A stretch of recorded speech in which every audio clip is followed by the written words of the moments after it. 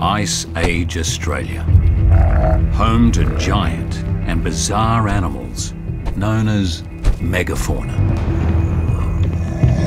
Herds of wombat-like herbivores roam vast grasslands,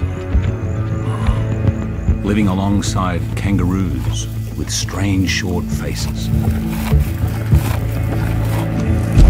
And ruling this land, the apex predators, heavily armored giant lizards, and a marsupial killing machine armed with bone-crushing jaws.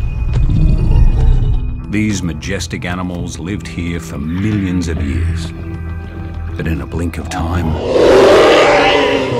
they were wiped from the face of the earth. So what happened?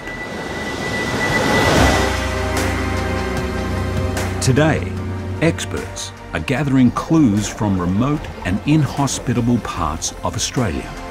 There's been 12 people on the moon and 10 people in this cave.